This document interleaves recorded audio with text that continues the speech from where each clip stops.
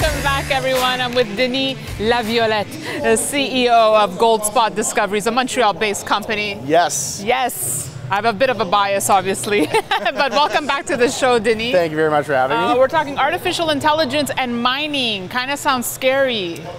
A little bit. No, it's not scary. It's exciting. It's exciting. It's, you know, for the first time in history, we can really push this data to a new level, you know, and get so much out of it. Well, you were on the last time we spoke and the first time we met, because GoldSpot, that's what you guys do. You are pushing boundaries in mining. You're using AI to help find future gold deposits.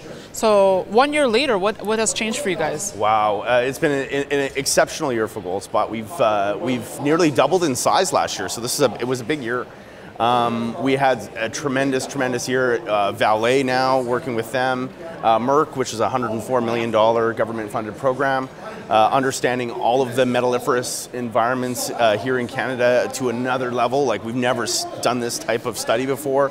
And to have GoldSpot kind of playing this role of bringing all this data together and analyzing it and figuring out what underpins these super rich environments versus others. Well, with environmental issues becoming, you know, more of a concern for people, doesn't AI help avoid that you're not just drilling all over the place? Like, it helps, of course. Right? Yeah, no, for sure. There definitely be some sort of soft benefits to the environmental side, at very least to reduce the number of drill holes maybe needed to find a deposit and avoid those misses and things like that. Drilling, I wouldn't, you know, go ahead and say that drilling is very environmentally, you know, not unfriendly, or in some respects, but you know, from our perspective, it's all about risk. Like this, it's so expensive, it's so risky to drill deposits, and exploration dollars are drying up and they're tightening up, and everyone's so conscious about that. So AI can really help that. It can really help companies be more responsible. So you're working with some big names. Yeah, you mentioned Vale, but when you're pitching, right? You know, why wouldn't this be a no-brainer for other companies? What are the biggest challenges? Are people saying, no, you know, I'm not really ready to use AI yet for my company? I think the biggest pushback is really a lot of people are very self-conscious in some ways about their data sets and stuff. They're really kind of like guarded about letting someone else in to see. Okay. And to be honest with you, it doesn't matter if it's a big company, a small company, everyone's data is sort of a mess. Like, that's okay. It's okay to be a mess. And a lot of people have that sort of self-conscious. So it's kind of like you don't want anyone to see your messy closet. Exactly. They're like, oh, you clean up closets and, you know, and all this, but we don't really want to show you our mess. Right. And so that's kind of a thing. And then, of course, upper management tends to get it really well. Like, so the executive management side really like gets it. The technical side really gets it. So something sort of, you know, oftentimes gets lost in between there, where, let's say we're pitching to the upper echelons, they don't really want to jam it on their geologists for us to come in and like step on any toes, but that's not what we do. We work with these guys. It's not, you know, machine learning, take all your data, click a button, give you back some targets, and take all the credit for it. It's really about working together, and it's machine assisted. It's just arming those geologists with data layers and ideas and things that they didn't have before. Right.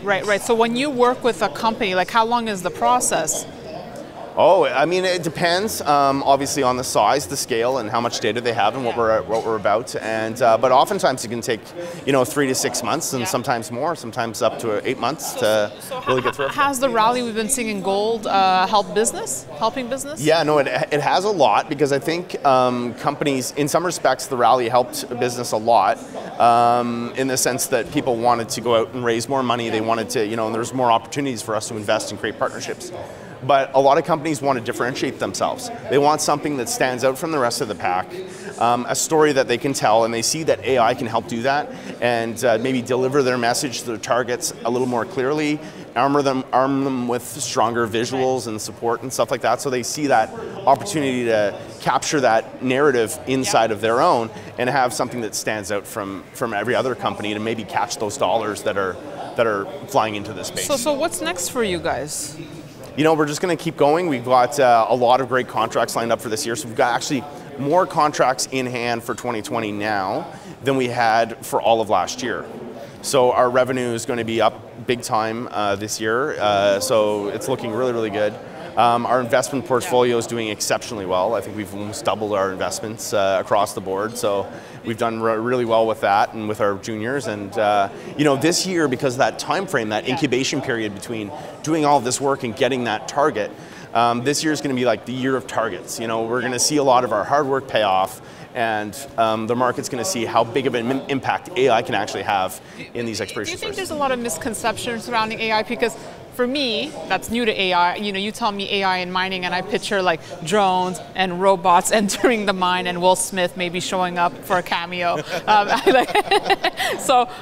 Terminator. How off am I there? What's the real deal? It's AI, in the purest term. AI is really like a computer that thinks for itself. It'd be like, sentient type of thing. So you've built this computer? No, for us, we're not like that. It's like the industry of AI is more like machine learning. It's kind of a cousin in a way of that. It's supervised, unsupervised in some respects. But the overall field of data science, everyone sort of coins as AI. But in reality, we're not building a computer that is a sentient entity. It's really a list of tools, a toolbox, if you will, of data analytics that we can. So what's your background? Is it engineering or geology? Geology. Yeah, geology. Yeah, I was worked in industry for a very long time, and then I shifted to capital markets. Wow. So then, how did you bridge it with the technology, or you just hired the people that know to do that? Yeah, it's crazy. I started off working for a lot of larger companies. When I got into the capital market side with Pine Tree Capital, I was looking at all of these different deals, and every day it was like Dragon's Den. All these companies would come in and show you and tell you all their stories.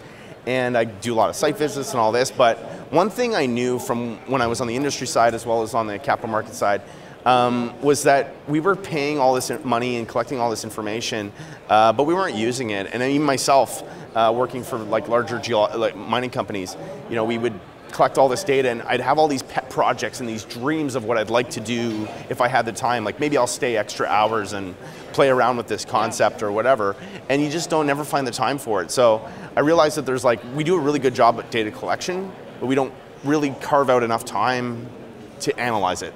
So and that's when the idea and that's came when to you. I came across this group in the Institute of National Research in Quebec City, INRS, and there was like 6 PhDs there basically working on data science, machine learning, AI, and its applications to geological data. And I went, wow, this is big, like really big. Very, very cool. Well, Denis Laviolette, continued success. Yeah, it's great. Best of luck. Come back and give us an update. Thank you very much. AI and mining, GoldSpot. Thank you for watching. We'll have much more for you on Kitco.com. Nice.